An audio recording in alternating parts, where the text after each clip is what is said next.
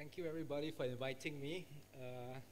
I missed what the Taufik has introduced, but basically I'm a landscape architect by training and also a civil engineer.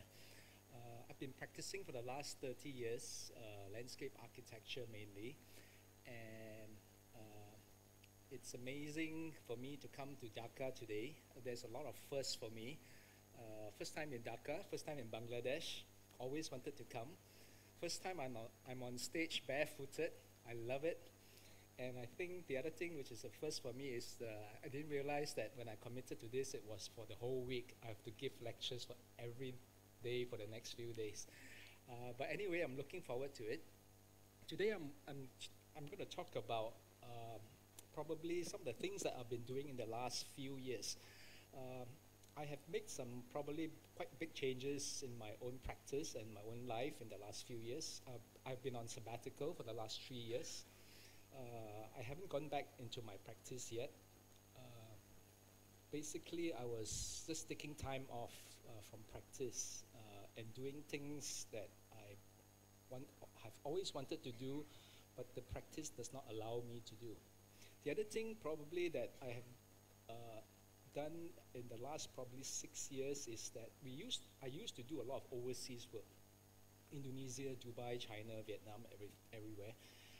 But 6 years ago, I've decided to pull everything back to Malaysia. So now we are 100% Malaysian-based, doing only Malaysian work, especially mainly in Kuala Lumpur.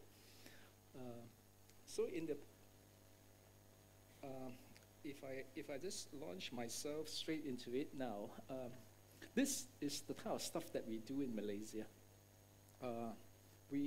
Malaysia is a tropical country, full of existing vegetation, rainforests. But most of the time when we are called onto a site by developers, and our clients are mainly developers, government, and very rich landowner or house owner. And every time when we get called onto a project, it always looks like this. Cut everything, flatten the land. We're extremely good engineers, so we can build all kinds of retaining structures. And then we can build on it. And this is very typical in Malaysia. And I was not happy with the way we were building. Basically turning beautiful land into desert and trying to green it back again. This happens in a lot of housing development, but it also is happening a lot now in agriculture, where we are planting a lot of oil palm plantation. So this is one of my projects. Basically, it used to be a forest. It was cut, it was flattened, and basically it was desertified. And if you need to keep a tree, this is how it looks like sometimes. This is Malaysia. And the way we build houses, a lot of our big houses looks like this. I don't know what style it is called, but I think I know where the inspiration comes from. Some European temples, or maybe their children's birthday cake. And obviously, this guy, inspiration comes from a very obvious place. So this is the reality in which we work. But this is actually the landscape in which we operate in. In Malaysia, it's beautiful, lots of water, lots of very clean rivers flowing down from the mountains. And in the year 2000, we decided to probably do a little experiment. I've been trying to convince developers not to try to do things differently. We don't need to cut the trees. We don't need to cut the land in order to build, especially in low-density development. But most of the time, the argument was that it was too expensive, it takes too long, and it's not profitable. So I wanted to experiment by putting the money where my mouth is, by just doing some of this project myself, where I fund it. So this was the first project in collaborating with, working with nature. Because the belief is that if you take care of nature and we take care of the land itself will take care of us.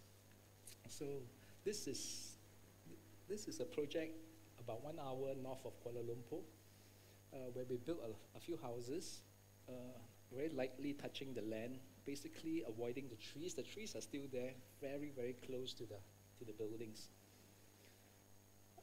The inspiration obviously comes from the Orang Asli house, the indigenous people, where they see houses not as a permanent thing because a lot of them are actually hunter-gatherer. So houses for them is just a temporary shelter. Lasts only for a few months or a few years. And it's usually very, very small, just floating above the ground. Nature is still respected as a background, where most of it is nature and very little is actually building. We follow the same principle, basically trying to respect the background and making the building actually very transparent, working with very little resources. I believe in actually using very, very little resources to make things. Because when we operate in this part of the world, we are trying to look for mass solutions. And in this part of the world where we are in the tropic belts, there is still a lot of people with very little resources, poor people. And as architects, I think we should show examples of how we can be able to build elegantly without using a lot of cost. And if we can do that, more people can emulate and appropriate some of these ideas, and our built environment hopefully can be better. So we rely on things which are free, spaces, lights and shadow to create patterns, light quality, stuff that does not necessarily need money, whereas a lot of us are thinking about like imported marbles and beautiful stones and timber and whatever else. We try to not rely on those strategies to do buildings. So buildings are very, very simple. It's a communion with the land. Some of this building, we are making some of this building as small as we possibly could, 3 meters by 3 meters, where the building just sits very lightly in the land. If we need to put footpaths and stuff like that, we try to float it away from the ground so that we don't interrupt the drainage systems, because in this part of our world, including Bangladesh, the rainfall is so high. Every time we cut the ground, the water will wash it away. Using local material is probably part of the philosophy that we don't import material because, and the idea of local material even include things like grasses. So in this particular slide, obviously when we start using some of this natural stone, we still have to import them from the quarry nearby. It still involves lorries. So I was, after that, I thought to myself that we will try to just use things which is on the land to build. So obviously, the cars drives in and they kind of destroy the grass. So this was an idea of using long grasses to protect short grasses. So the grasses grows and it's just protected by a little wire cage. And the cars will notice it and they will keep away from the lawn area which we didn't want the vehicles to go in. So ideas like that. Building swimming pool where we excavate the soil, and the soil is used to build boundary walls and mud walls. Doing it very, very simply. We don't even ram it. We just pour it in a slurry to make it very easy for our workers. A lot of actually our workers are from Bangladesh, so I work with a lot of Bangladeshi workers, and they are some of the most fantastic workers. I'll show you some of their concreting work later. But the idea is that we don't even do coping. We just use grasses to protect the top of this mud wall, which is quite soft from the heavy rain in the tropics. Similar walls, mud walls, and we took some of the river water and just dropped it by gravity, so they create fountains without any pumps. Some of the building gets larger, and it involves probably building near a tree or around a tree, so we try to save as much of the tree on site as possible. And then we built a second swimming pool, and also involves areas where there are trees in, so we are trying to save smaller and smaller trees. Even a tiny little tree like that, we try to just design the swimming pool around it. It gives the swimming pool context, which I like, and also it forces me not to be driven by drawings. So now a lot of our smaller projects are driven by the site rather than be driven by drawings. I don't do drawings very much. A lot of our instruction to our workers is just drawing on the ground or on walls, very temporarily like that. and just walking the site with them and marking out the layout of like swimming pool or buildings. I'll show you the buildings afterwards, how we did that. So it's about making room for the trees to come into the house. When we build some of the smaller building, obviously it's quite easy for us to avoid the trees. But there is a demand for us to put in slightly larger buildings.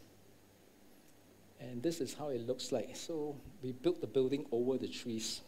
The small trees that you see here are not planted. They are actually existing forest trees in the forest. We just built the building over it. So this is an old warehouse that we actually bought from a place which is about a few hundred kilometers away, brought into the forest and re-erected, respecting the forest. The trees are puncturing through it. The other idea I talked about earlier about affordability is we try to avoid a lot of things like walls and doors and windows. So it's just a big shed over a building like this. So this was the original structure. It used to be an old foundry that used to smelt metal for the tin mine industry. I went there to look at an old bicycle actually, and then the owner told me that, and then I saw the building, and I asked him whether if the building was for sale. So instead of buying the bicycle, I bought this building, and it was slowly dismantled on site, and then shifted to the site. It wasn't easy, as the structure was actually very, very heavy. And we couldn't bring in very large cranes and stuff like that. So a lot of things were actually hand carried in and also hoisted up. And we built the roof first. The platforms where the floors are were built later, and they just went around the trees that is on site. Some of the existing trees are as small as this. Unfortunately, this one we can't avoid it with the table, so we have to open a hole in the table for it to grow through. This started off as my weekend house, but then I find that a lot of young architects and young people wanted actually to experience things like that. So we started to actually rent some of these houses out. And with the blessing of God, now it's an industry by itself. Actually, I've got 10 of these circle pings. If you go into the website, it's the circle pings. And it's all about experimentation with architecture in the inner city, in the forest area, in warehouses, in back lanes. And yeah, so this is how it looks like. Some of the roof, existing roof, we open up a lot of skylight with acrylic on it in order to allow light to come in to feed the tree with the lights. Some of the existing chain block and whatever that you see here are being utilized back from the foundry. Some of the beds are actually suspended up into the air in the daytime. At night, they come down so that people can sleep. A lot of the parts from the boundary, I haven't figured out a way to use it yet, so they just are on the floor now as an installation. This is the gantry that used to lift all the molten metal. It's still kept back, but it's suspending a dining table, which we can shift out of the place when we need the space to be a bit more open. This gantry still works running horizontally like this. So that's how the warehouse now looks like in the forest. You don't really see it very much now. So this other project is a pet project of mine. It's in my hometown of Ipoh, which is about 200 kilometers north of Kuala Lumpur. I grew up in this town. It's a tin mining town, which has gone dead now because the tin mining industry has collapsed. So all the young people has left the city. It's left with a very old generation and very young people. The inner city is this bit here, which is what we call the old town. This is the train station. This is the typical British Padang, the field with the club. This is my old school here. So this is the old town that is separated by this river from the new town. And in 2008, we got the opportunity to take over this particular block of the city, which is in the old city. And we thought we'd like to use this development to kind of regenerate the city, to try to bring back some entrepreneurship in, bring it back small businesses, and try to make the old city from being forgotten and then dilapidated and then later demolished, unfortunately, in a lot of towns in Malaysia, because we don't have a heritage law to protect a lot of these old buildings. So, and then later we also took over this high-rise here, which is about 6-story. So now we have this whole block of development here. Making it great again. So this is one of the buildings that is not protected by heritage law. It's a beautiful building built probably in the 20s. It's about 100 years old now. There is an existing coffee shop which I grew up eating. It's still there. Upstairs is totally dilapidated. Nobody is using it. This used to be a cinema which has burned down. The new owners have put in kind of like a furniture warehouse, which we took over too. So we started by just going in and planting a lot of trees in the city, as much trees as possible, as much greenery as possible. We didn't know what to do with it. We just bought it. We sat on it for a while. I got a lot of partners in my projects, so we borrow a lot of money from the banks. And then we kind of try to make it work. A lot of time it doesn't, and we still are paying the bank. We are in the rate. But the idea was that just to gut the building, remove the ceiling, expose all the trusses, and basically we just put a few little rooms in between the trusses in the roof, creating a little functional space. We partitioned some of the second floor, the in-between floors into rooms, into hotel rooms like this. Smaller ones that is affordable to students and backpackers.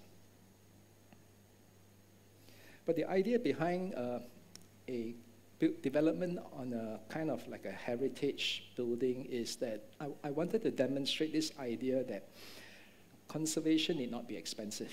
Conservation need not necessarily take an old building back into a brilliant, refined new building. The idea about conservation is more about stories, that people can see the history of the place as it developed over the 100 years. So the idea was, if it's old, let it be old. We don't even need to repaint it. And if it's new, we use new material, new construction techniques, so the steel and the concrete. So the new and the old is very distinct from each other.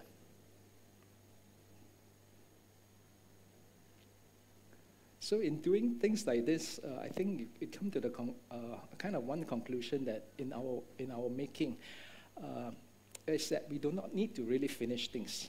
Time will probably finish a lot of things for us, especially in the tropics, where weathering is very, very intense and plants grow very, very quickly. So this is an example of it where this was the old building. It's totally, the roof trusses has totally collapsed, so we just removed it. We didn't even bother trying to rebuild it. We just built a new structure over it. Again, no walls, no doors, except maybe just a little cage, fence around it, that plants are allowed to creep on it. And people are very exposed to the elements. I think the beauty of our part of tropics is that our weather is so mild and so gentle and so consistent. Unlike the place where I grew up in New Zealand, I spent 12 years in New Zealand, where it's very, very harsh between winter and summer, that you have to do a lot of insulation, you have to do a lot of heating and cooling. In tropics, we should take real advantage of our kind of weather and just let things be very open. So the same building that you see there, this is probably about maybe 8 months later. We're just planting 1, 2, 3, 4 creepers on the ground, which probably cost less than $10 US. We created an entire facade to cover the buildings. So that's the idea about affordability. And yeah, this is how it looks like from inside. Initially, the privacy is not there. Sometimes the rain comes in, but hey, that's not a big deal.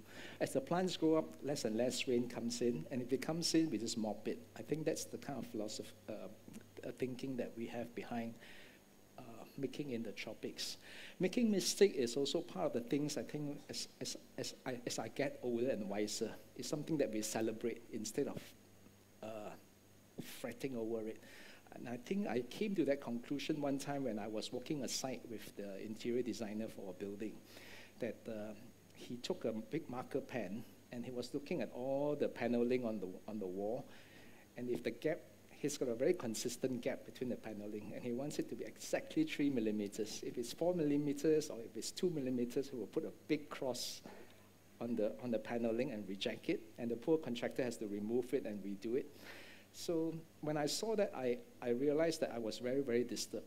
I think when we build like that, it is very dehumanizing, especially to the workers who have poured so much, and especially in our part of the world, where workers are paid so little money, and they work day and night overtime to build something, and then architects like us walk in and then just destroy whatever that they're doing and they redo it. So from that day onwards, I told myself I didn't want to take that direction. I want to celebrate mistakes and make mistakes into a thing which is beneficial and which is something which we can be proud about. So making mistake becomes part of this whole idea of just doing things and just celebrating it. I think we've got many other ways in which to demonstrate our capability and our talent. It did not necessarily be so anal about things. So if you look at some of this structural beams, right? Obviously, we were lazy. We didn't check structural engineers' drawing. And you see that bit jutting out. It disturbed us like crazy initially. That, you know, when you bang a beam into a beam, it's just close like that, not puncture to it. And then later we say, yeah, but it's okay. We just celebrate it. We even highlighted it by painting it black. Yeah, so it's like a piece of metal things. So things like that is something which we are trying to build into our practice now. Celebrating mistake. My last project that I did, unfortunately, I don't have time to show it today, is a project which I did with 4 of my Bangladeshi workers. I have no more contractors. I got rid of the contractors. I got rid of drawings, and we were just building things together. And of course, they make mistakes. They make lots of mistakes. But every time they make a mistake, it forces us to be more creative, to work together to try to resolve it. So that is probably the kind of journey that I wanted to take. So in this particular project, obviously, the other thing when we talk about heritage is not just about buildings. It's about people. It's about people who have been doing business here. So we kept as many of the old tenants as possible, the hawkers that is operating at the lower floor, mixing them with the hipsters, the new generations of entrepreneurs, and just mixing them together. So you see the hawkers here. This used to be a barber that used to cut my hair when I was a small boy. Obviously, he has downsized. We took over one of his shop and turned it into part of that hotel that you saw earlier. But we still kept a place for him within the complex for him to cut hair. This is the mayor of Ipoh that came and cut his hair. So the old buildings all got turned into merchandising. This is another old building in there. The trees which are these epiphyte trees that are growing on building, we didn't remove it. We can live with it. We just have to manage it. The side streets are now occupied, and we try to green up as much of the area as possible. Yeah. So, and amongst the complex, we buried a swimming pool that not many people know exists because we got a hotel there. We put in a swimming pool which is elevated from the ground. So at the ground level, activities are happening, but this is a swimming pool, and this is the swimming pool up here. And on the bank building, which is slightly higher, the 6-story building, we have a rooftop like this, which we put in a roof garden. And now it's full of herbs that we plant that feeds back into a restaurant downstairs. This is that warehouse cinema building which I talked about earlier, being burned down. So it's a new building and repurposed now into a restaurant. This is my office. I moved into this office about 13 years ago. It used to be a single-story house, like this one here. We removed half the roof, put a kind of a long linear container building up there, and then put a roof over it to cover it. And obviously, in our kind of tropical kind of climate, a metal building and a glass building like that, the heat gain is tremendous. So we have to temper it somehow. Obviously, we built this wall here just to block out the morning sun from hitting the glass. So, and in order to do that, we use plants in a very architectural fashion. I'm a landscape architect, so I work with a lot of plants. I plant them and I kill them just to understand how they grow, how long they take to grow. If you don't feed them with fertilizer, whether they will grow, stuff like that. So there's probably a palette of about 100 plants that I have full control of within our practice. And every year we add maybe 5 or 10 more plants onto that list. So this is how it looks like probably about 2 years later. The wall that I talked about blocking the morning sun is covered. The roof is covered with plants, so then the metal deck roof is not so hot. All the site where the late morning or the early morning and the late afternoon sun hits it, it's covered with a suspended plant like this. So this was before the plants went up. So we have a lot of these plants which are considered weeds in our part of the world because they grow so fast. But it's a matter of how we train them and use them to our purpose. So the second skin of this building is actually all planting, and there's no longer any sun that hits the glass and contribute to the heat gain. Obviously, again, we don't do doors and walls because we do not have that type of money to finish a building. So a lot of the areas which is at the undercroft of this building are open. This is my office here. So the same plant that I grow, covering the building, also cover our cars and stuff like that. Yeah, and we can train them into a very regimented form like this. A lot of people has taken these plants from me and put them in their house, and it's grown into a monster because they didn't know the trick of managing a plant like that. We cut it every 4 days. Yeah, it grows so fast. So we have gone into some of these larger projects where we use plants to clad buildings, and in 6 months later, the entire building becomes covered with vegetation like this. You can see the planter here. So this is inside my office. This is allowing a lot of light to come through, but basically not the sun hitting the glass. A lot of our meeting spaces are outside, under the trees, beside the trees. And I think the other thing that is very big to us is that when we build buildings like this, it's not only for ourselves, but it's also for stuff like this. So this little particular bird comes every few years and he will build a nest on the tree here. To us, that's a big deal because it's about living in harmony with some of the stuff that is also relying on our urban environment to thrive. The other thing which is important for us is about how we share some of our space. So most of the houses in Malaysia, we have a boundary gate or boundary fence along that property. But this office, we pull everything back into our property and leave about 6 meters in front where the road space gets shared with our kind of like a garden space. The workers we built benches for them to come and eat their lunch. Sometimes we put up books for them to read.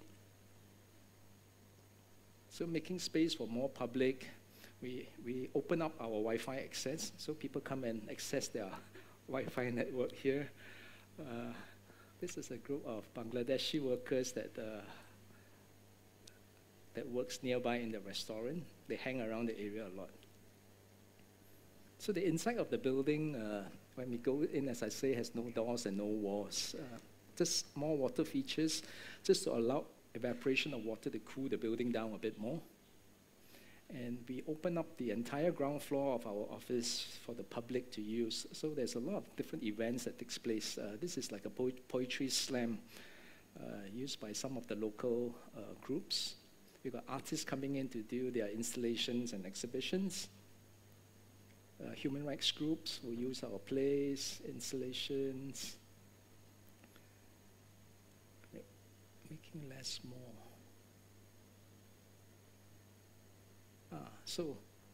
So this project, I think, is about getting our inspiration from squatters' community like this, where they have very, very little resources, but they still live in a very dignified manner. I took this picture today. I visited this little, where is this place? I just visited this afternoon.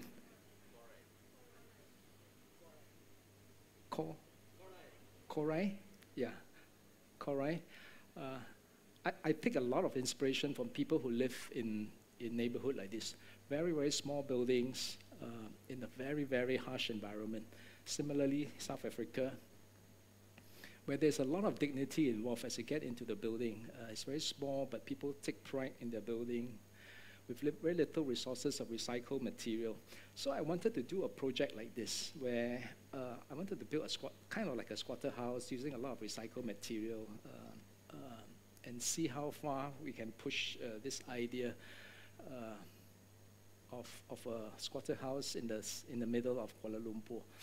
So we started building this building here, where everything is recycled, the doors are recycled, a lot of the materials are reused material. My wife is also a landscape architect. She built a lot of stuff like this. So these are my children's Yakult drinks when they were small. They are plastic bottles that they don't last a long time because they're biodegradable. But anyway, within that 1 or 2 years that we still have them, she will weave them into things like this. These are our milk cartons, our Tetra Pak milk cartons. Our tin cat food. So the idea is about trying to give things a second life, even buildings. Yellow pages. This was done by one of my staff, Farah Azizan. I did this installation where I just, instead of throwing away all our construction drawings, our A0, A1 drawings, we give it another cycle of life by doing this big cloud. It's very big. It runs up to almost 2 or 3 story high. But the idea is to try to recycle things and give it a second life. And with our eyes, I think we can be able to look at it slightly differently, into like a sofa, a telephone, whatever, little side table. So when the building is about probably 85% finished, obviously I didn't submit drawings like this. When I submit drawings like this, the authority will never understand. So in this project, I took the risk, I didn't submit, I built, and when we were 85% complete, the authority came. And they were very, very nervous. So the idea is to make them nervous. I think as architects, as people who are probably a bit more visionary, I think we have to make our authority very nervous, because we need to kind of like push them and pull them until they are a bit more pliable. So when we were nearly completed, this whole lot of police came, the local authority came. This van has got a whole planning department from the local authority from Kuala Lumpur.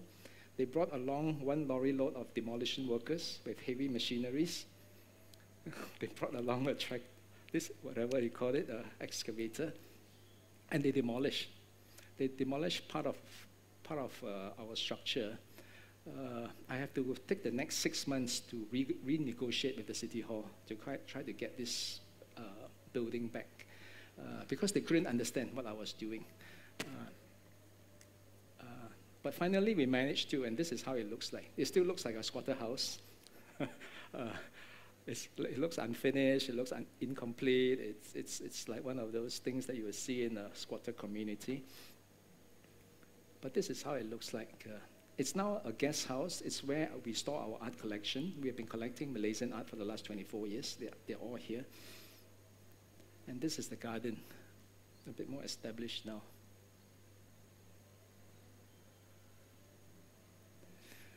Malaysia has a lot of back lanes.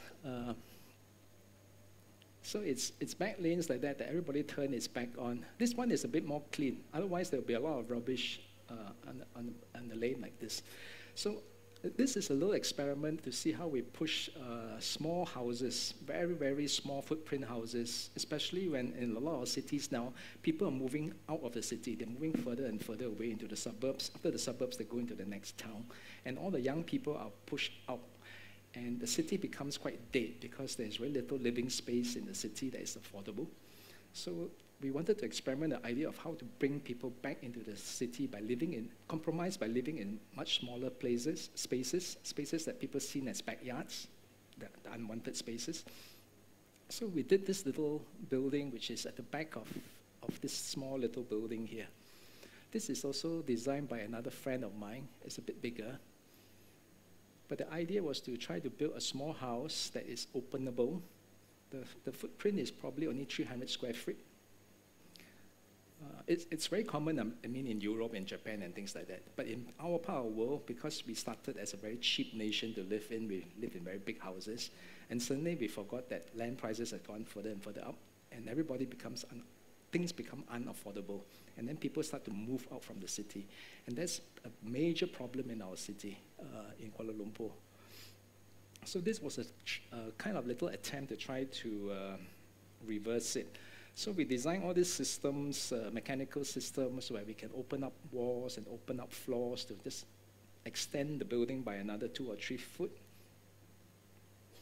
And the idea that because we live in an environment where the climate is so mild that we can actually eat outside, we can entertain outside, we can do all kinds of things outside. So the building might be small, but we have all this backyard space that we can just kind of take over, and with a little bit of care, we can actually turn them into quite livable space. And then we went up to the roof too. When we get up to the roof, that's the view that you get of the city of Kuala Lumpur. This is the cat ladder that goes up to the roof from that small building. And then when it comes to all these very mundane things like wiring and stuff like that, I work with a lot of my craftsmen or my tradesmen now. I leave them a lot of room to move. I said, you just give me something which you would probably want to build and surprise me. So this is one surprise that he did for me, where he did all the wiring based on the guitar thing. All the wires are lifted up from the surface of the wall, using just very simple, these are just the connectors, the typical connectors. And he just put a PVC pipe to lift it away from the walls and the ceilings. So the idea was to try to bring craftsmanship back into our trade, where we begin to emphasize labor rather than material. In a lot of our projects, we spend so much money importing stuff from Scandinavia, Japan, America, whatever, that we got very little money left for the labor. And I find that very dehumanizing. So some of these projects that we are doing, we tend to put almost 70% of our money on labor and spend just 30% on material. Most of the time it's the reverse case. So that's the thing that which I like to do. So we have to resort a lot to local material, very simple material, but just using a bit of craftsmanship, leaving them to do whatever they like. This is not designed by me. This is designed by my plumber. I say surprise me, and this is a surprise I got. Where he'll bend and twist and all these copper wires into a shower, a handmade shower. If you buy a shower head like this, it will probably cost about maybe maybe 80, 100 US dollars. We can make this shower head ourselves with less than maybe 15 or 20 US dollars. So it's about putting the money where the labor is. We still pay them that whatever $80 US, but it's in the labor rather than the material. And then they get more and more sophisticated with the shower heads and the knobs and things like that. They cast their own concrete knobs. So this, I think, this is the direction in which we would like to take in order to celebrate labor. I think labor is important. We need to celebrate it. We've got to give a lot of leeway to our tradesmen to do things. A lot of this are actually done by my Bangladesh workers. I was some of the best, actually, workers. Unfortunately, they're working in Malaysia, not here. I'm going to send them back to you one of these days. Yeah, but things like this are built by them. This is in Chinese, there's the mooncake festival, where you can buy a plastic mold to make mooncake, but instead of making mooncake, we make concrete, tap handles with it. This was a set of furniture which we developed very long time ago. Basically, the idea was that in our part of the world where it rains so much, the furniture gets wet. Every day it rains and you can't use it, especially after the rain. When you don't have a piece of cloth to wipe the furniture dry, nobody uses it. So the idea is to try to build furniture that doesn't get wet with very little surface area. So just using very common things like this to make sofas and make stools and stuff like that. So immediately after the rain, you just got to give it a good shake. The water drops off, you sit on it, and you're okay. And then later, we actually are using the same technology to build some very big buildings. Some of these are buildings associated with this high-rise here. So all our facilities are under buildings like wire cage like this. The other thing that we like, from all the experience that we gained from it, we were now trying to build houses for the poor, for the indigenous people. This building was built for a flood, a big flood that swept a lot of buildings away in Malaysia. We went in with this team of young people. We got this building built within 3 days. So the idea is to use back the same idea of using a lot of this material that we are very familiar with. We were on site, sleeping on site, and over a weekend of 3 days, I think, with a lot of students, to build this little boy a little house like this to house them back. We elevated the building up so that the next flood, if it comes, they are safe from it.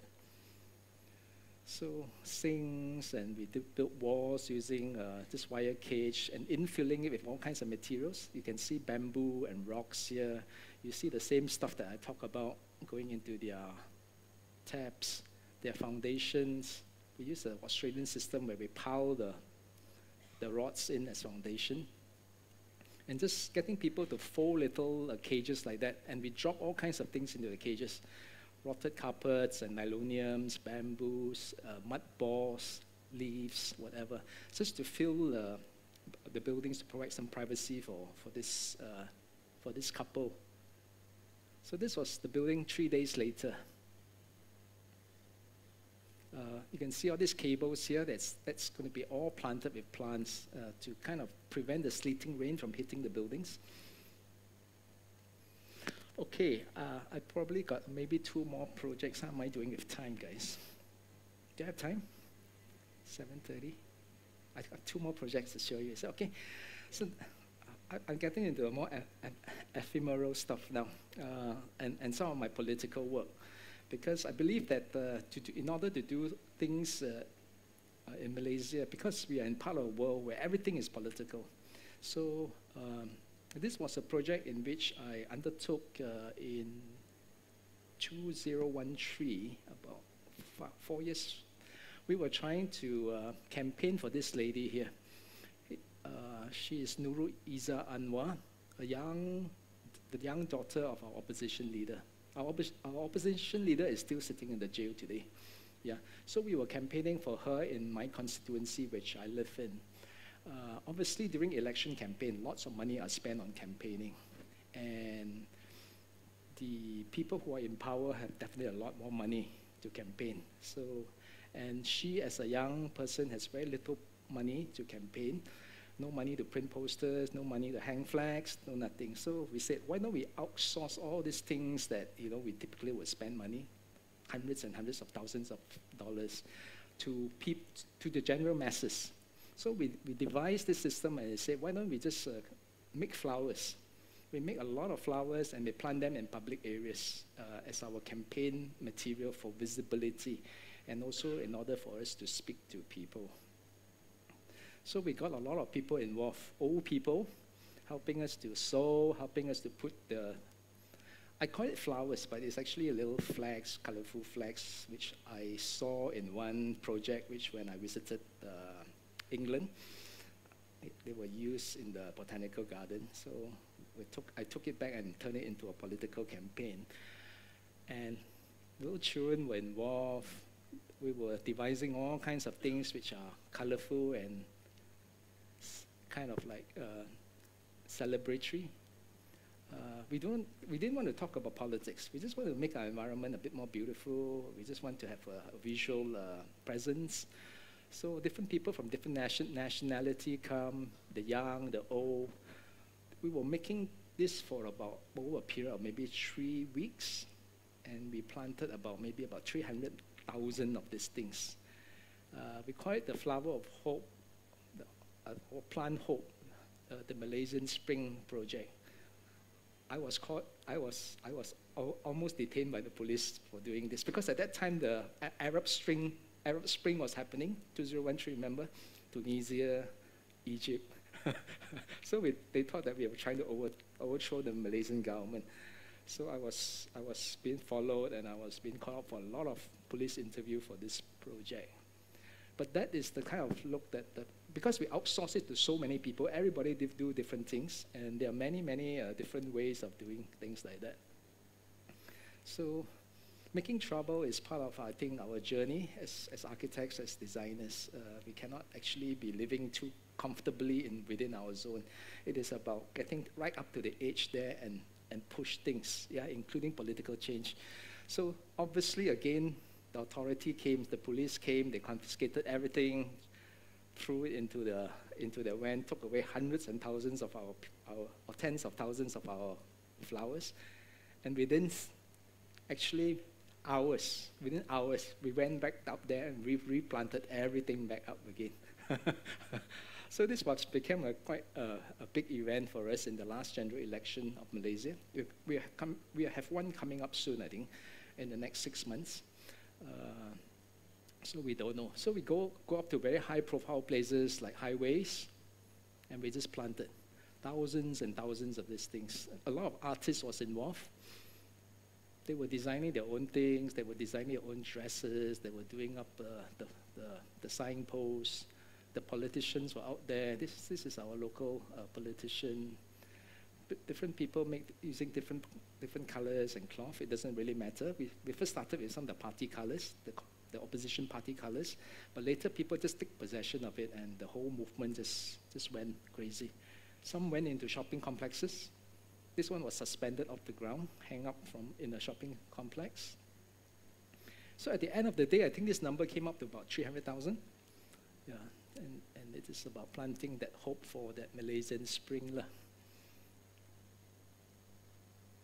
And I think this will be my last project which I wanted to show you.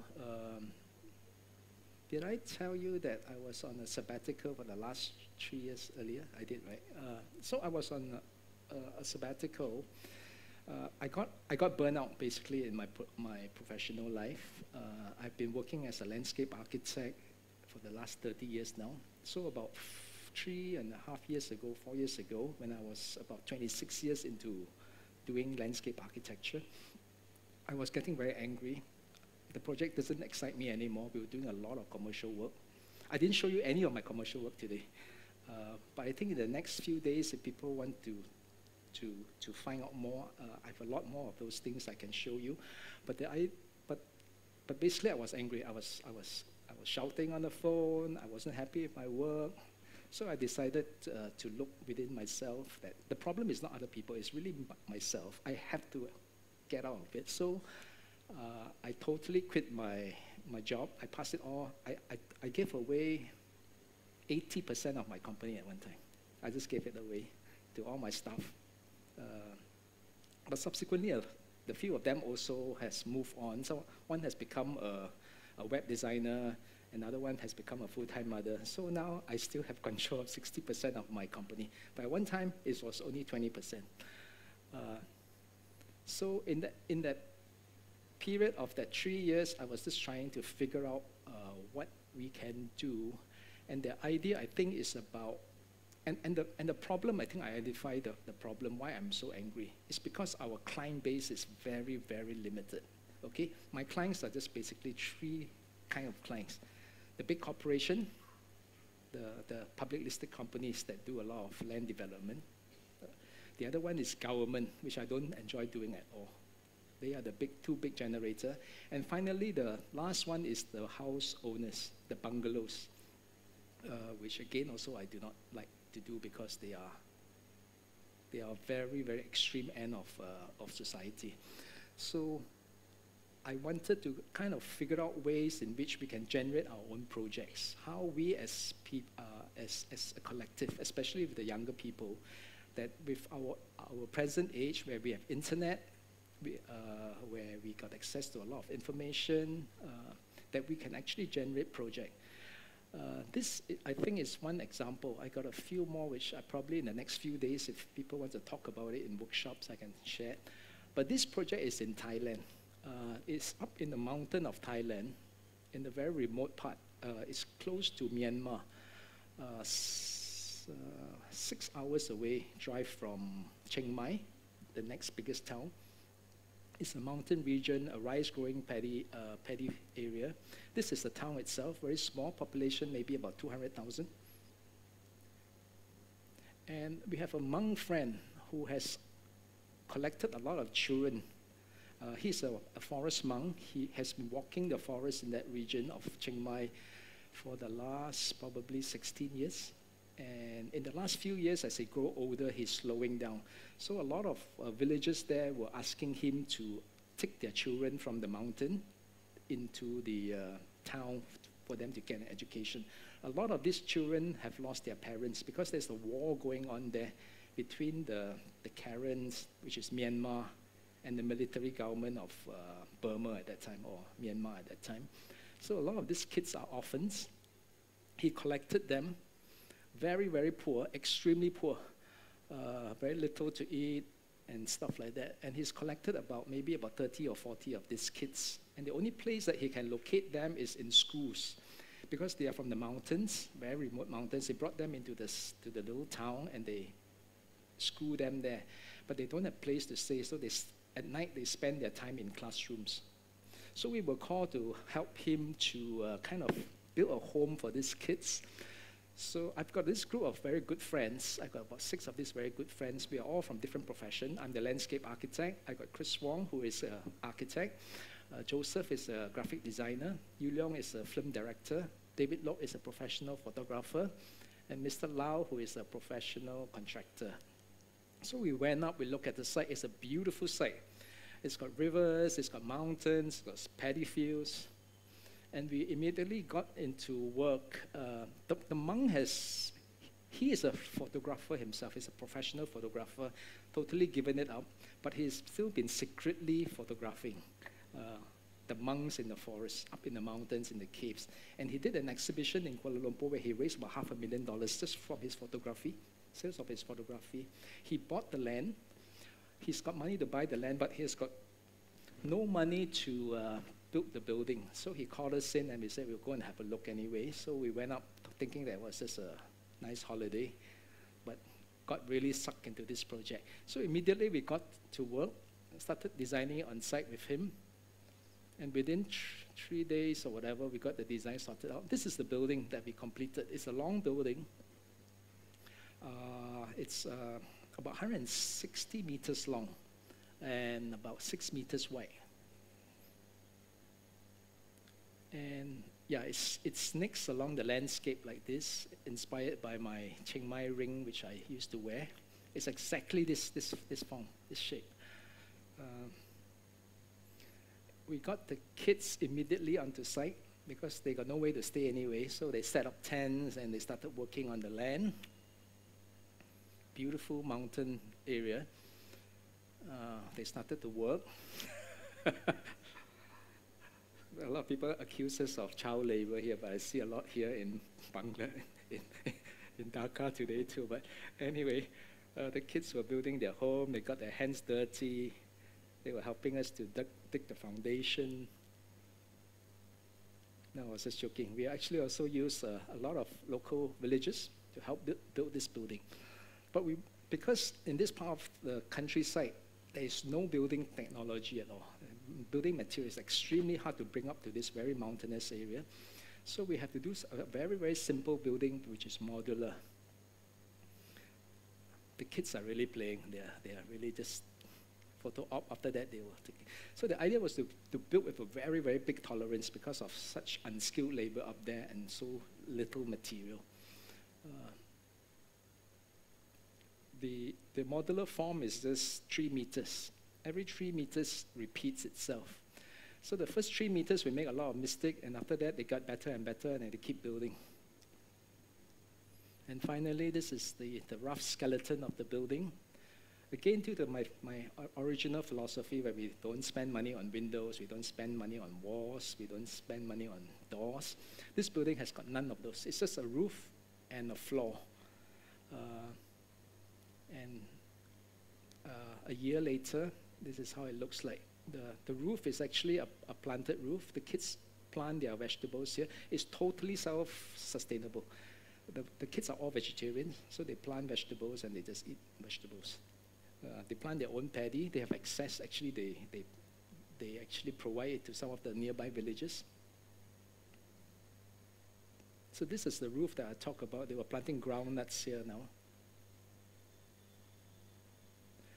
And how did we raise that one? We raised about 1.5 million. This is almost about $350,000 US to build this building. It's 160 meters long by 6 meters wide. I don't know how much it works out per square foot, but we just based it on pure faith, and we started the project on just day one of building, and we managed to raise all the money at the end of the day. It continuously, and it took us probably about 9 months or 10 months to finish. We were selling cakes. We were getting all our friends to make cakes, and we were selling them. David Locke, which is a professional photographer, he takes photographs, and he was selling his photographs. And finally, after 10 months, the building was finished, and we raised that 1.5 million ringgit, which is about 350,000 USD. And the kids plant their own vegetables, they plant their own rice. Some of them goes into temporary monkhood. So the building is not perfect. It's wavy, it's whatever, but basically what it taught us there is really the appreciation for imperfection. I don't go for perfection now anymore. I never call myself a perfectionist. I used to call myself a perfectionist, but I hate that term now. It's about being imperfect. I think it's the new paradigm in which we need to operate. So if you see the actual construction of the building, you can see rebars being exposed. You can see the cement bags exposed at the junction between the columns and the roof and things like that. But hey, that's okay. In the past, it bothers me like shit, okay? I will be crazy if I see things like this. But today, it doesn't really bother me. Because what is really important today really is about all these things that is happening underneath here. The light quality, the kids, and just the spatial quality of the building. Nothing is perfect here. We were using a bamboo formwork. That's why you see the ceiling has been so rough. So everything was just based on very rough sketches like this, which we sketch out the monk with his little kids, and the kids are in their beds. The beds double up as their working table, as their wardrobes, and stuff like that. We just devised very simple compression system like this to compress the bamboo to hold their beds and their furniture, their shelving systems, their clothes hanger, the ladder. So the kids just live underneath the roof. They have a little shower facilities which is exposed to the sky so that natural light comes in. The water that is used to irrigate the paddy first also goes into the building for them to wash their clothes, and some of them take their shower. it's very clean water. We also built a few ancillary buildings to house guests using very temporary material like this, which is the technology there, bamboo and the teak leaves. And subsequently, we also built a few guest houses for visitors for them. So then the kids can operate a guest house. They collect the money and they use to buy food or buy their uniforms or their books and things like that. So now this whole community is a bit self-sustaining. They don't need donations anymore. We wanted to free them away from constantly asking for donations. So making has many, many meanings I talk about today. I think making difference is also one of them, especially in this part of our world. Today, I went into a huge slum area. I think there's so much more to do. People are living in very, very small environment, in very, very hostile environment, extremely hot tin shanty towns.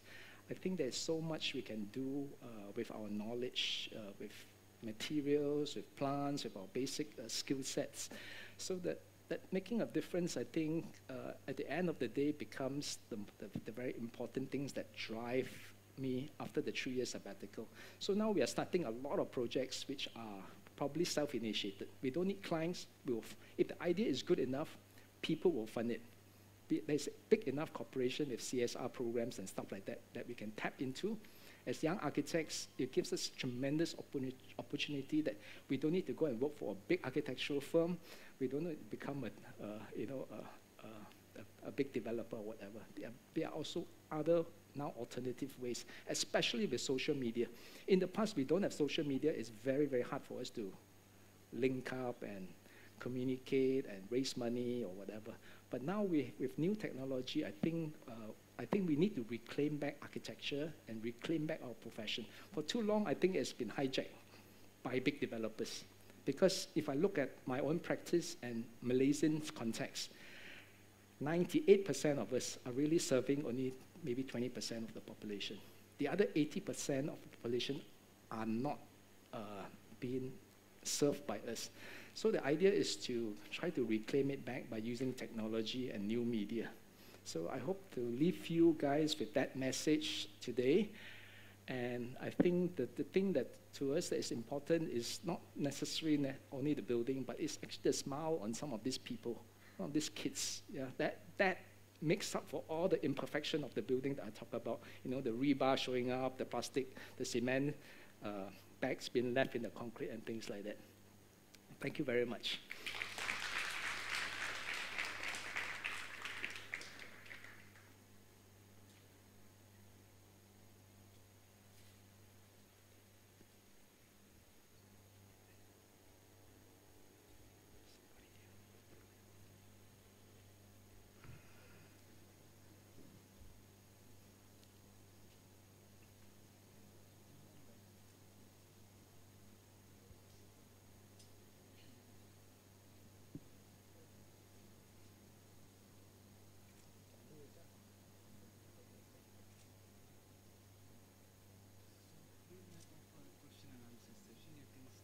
Oh, okay, sure.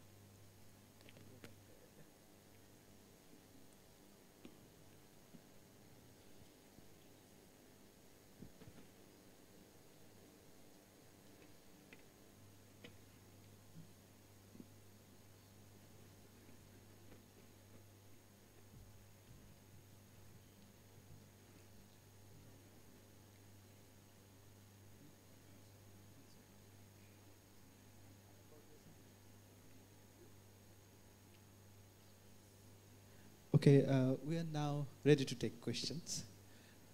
Thanks, Sek San, so much for this eclectic journey of your work. It ranges so many different concepts and ideas and projects. Any question?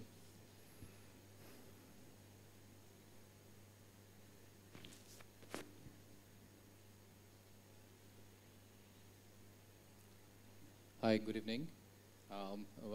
First of all, thanks for the beautiful presentation that you gave us. It actually opened up a lot of insights into the way probably a landscape artist or an architect looks at projects. I just had a few questions. Say, for example, I really love the way you have taken the Aborigine, inspired by the Aborigines, that, lift the structure, from the ground so that the fertile soil will not be spoiled and all. And I saw a very interesting way of you carved out small holes to, the trees go through. There I had a few questions. Say, for example, the curves that you have made, probably a tree is a continuous ongoing growing process. Okay, so probably for smaller trees you have given a small hole, bigger trees you have given a big hole, but then I assume that you have created a live environment where the elements are alive, so they're growing. So once they grow, do you take off those panels and the parts and recut them and put them back? How do you keep those buildings? How do you sustain those buildings? Because that wildlife that is there, it's continuously growing. So how do you manage that? When the tree gets bigger, what happened to the hole? Is that your question? Yeah, like you have a lot of structures, like, you have a dining table with a hole, and then, like that you said that you always keep space for this thing to grow, but these are alive. So, yes. So once they grow, do you redo the structure, or how do you manage to sustain those structures? We hack the structure. We hack the structures. Okay. The structures is not important to us. The Right. tree is more important. So when the tree gets big and it fills up the hole, we'll hack a bigger hole.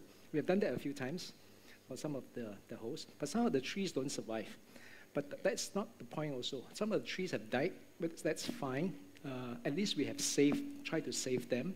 Sometimes the environment is just not conducive for them to grow underneath a big roof like that. But if they thrive and they get big, I hack the concrete. Yeah. Right, okay. Yeah. Okay, thank you. Thanks, Dan. Thank you. Do we have... we have one there. One second.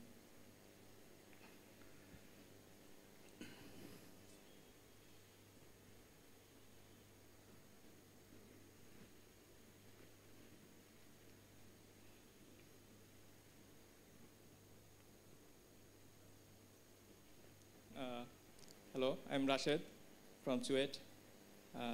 I find quite interesting one character of your work is working with the craftsmen and accepting their faults or wrong workmanships.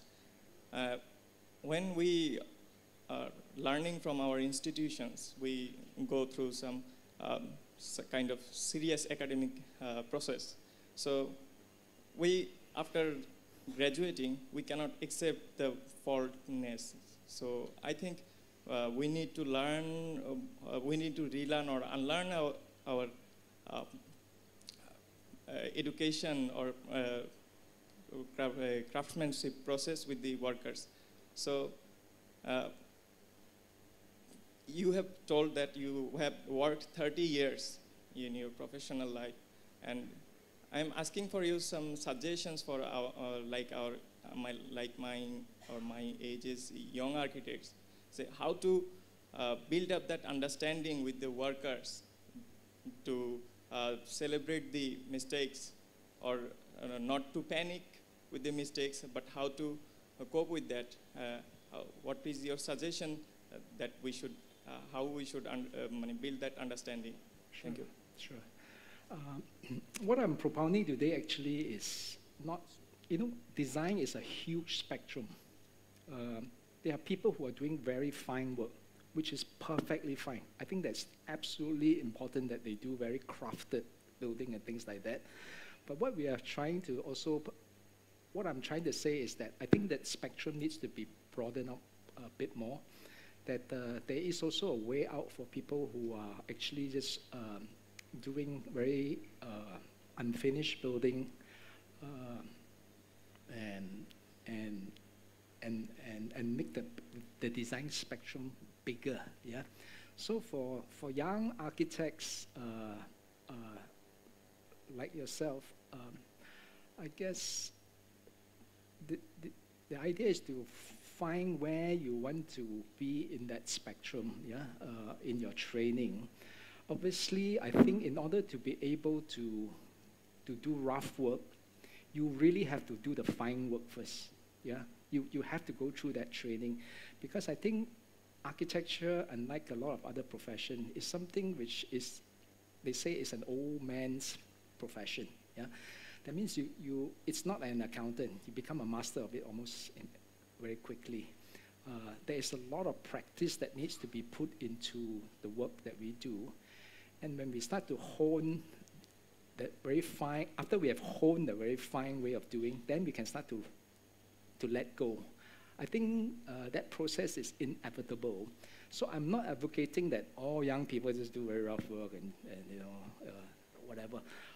You still have to go through that training, because architecture, unfortunately, has got many, many areas. Yeah, you have documentation, you have management, you have design, and that's why it has to be an old man's business. If you go into management, you take at least 3 years to master management. If you go into design, you probably take a bit longer to master every single aspect of detailing, material, understanding how we do things in the right way, yeah, or whatever. So I don't know whether if I'm answering your question properly, but I think every one of us should give our time. Let's not rush into it, but just be aware that the spectrum is very big. Yeah, you can go either way, and what I'm showing you today is just one way. Yeah, it's not the only way. Yeah.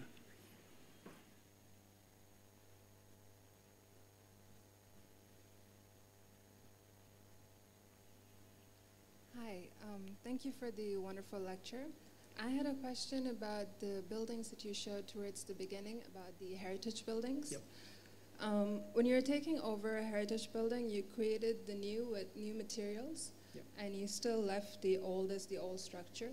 Yep. So you made the old and the new very distinct. Yep. At the same time, you created a facade that's covered by the green. Is it almost such that you want to make the new invisible, and you still want to let the old part shine through? Or is this the way that you're thinking, where you enter the building and it's still an old heritage building, but then you encounter with the new as a surprise? Or was that just a byproduct? I really don't know, to be honest, because when I visit places, historical places like Angkor Wat, the temples that I like more are the temples that they have not reconstructed it. You know, the prangans where the big trees are still cladded onto the buildings. So the vegetation and the new and the old, I think to us there's no difference. We just got to be comfortable. We've got to be very honest about it when we do restoration project like that. That the trees is part of the restoration project. The moss that is growing on the bricks are part of the restoration projects. Because the problem, I think, in which we look at restoration project, especially in places like my neighbor, Singapore, is that they take an old building, which is dilapidated, and they build it back to original form as though it's built in the 1920s. They use horsehair plaster. They make it so difficult and so extremely inaccessible for a lot of property owners to do, because if you don't do it, the conservationists will come after you. You must use egg white plasters and stuff like that, which is very extremely difficult for us to do. So when we talk about conservation, sometimes a lot of owners prefer to just tear down the building and build a new building, because conservation project is too tedious. So I think part of our answer to that is that, hey, let's not be too anal about this conservation thing. At least the old is old. Let's leave it as old. But the new that we built, let's use new material. If steel is the, I mean, we are into an era where we mass produce stuff. So we have steel, we have concrete, we have bricks and everything else as our building material. Our ancestors don't have those material. That's why they are forced to use egg white for plastering.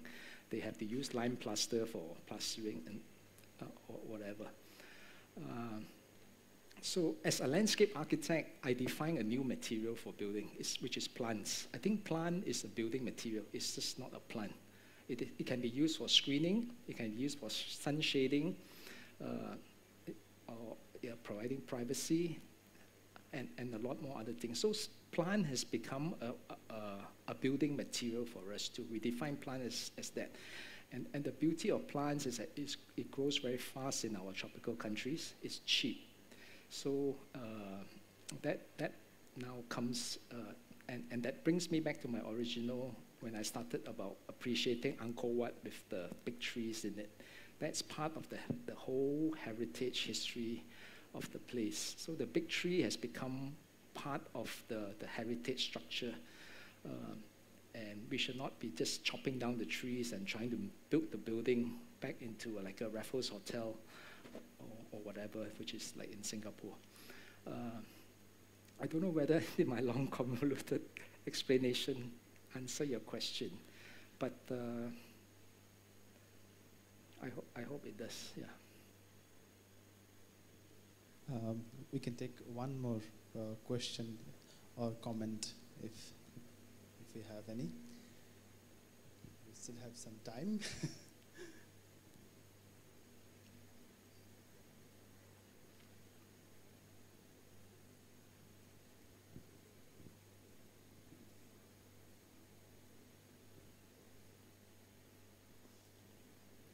So, Seksan, hi. Hi. Can I show a few more slides? Absolutely. Go ahead. I think you should do that, and then we can finish. No, I take your question first. No, there was no question actually. It's basically, you know, I've known your work since 2013, yep. And ever since that time on, I have immense respect for the way you've pursued your practice.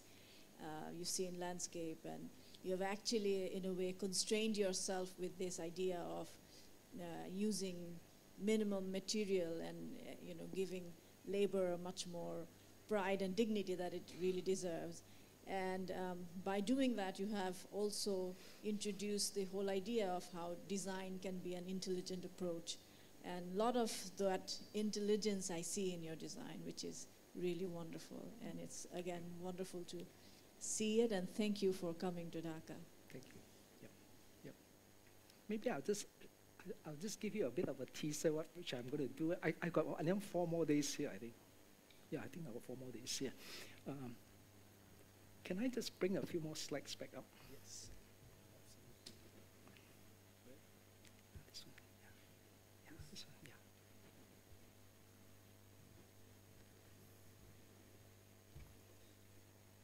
So in the next couple of days, I never talk about my core profession. I'm a landscape architect. The one that I show you is all this mishmash of installations and architecture and sculpture and whatever. But basically, my core business is landscape architecture. I built a lot of stuff in Kuala Lumpur, green facade. So these are the stuff that probably I'll be dealing with in probably the next few workshops in a bit more detail. Building landscape using local material like concrete. All these are concreting work. Underground car parks with natural lights, commercial buildings with a lot of green parks, using old train stations, rooftop gardens, vertical plants, condominiums. Oh, I've shown this before. I think Kevin, which was here, he showed this project. I was a landscape architect for this project where we try to bring some of the existing forests into a very, very dense urban development.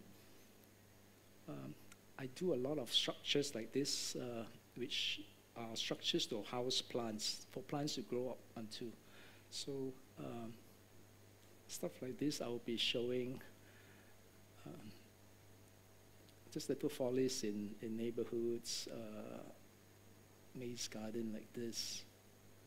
And also, I think I will have one session which I talk about generally just making experimental short-term work, making artwork, exhibition work, using plant materials.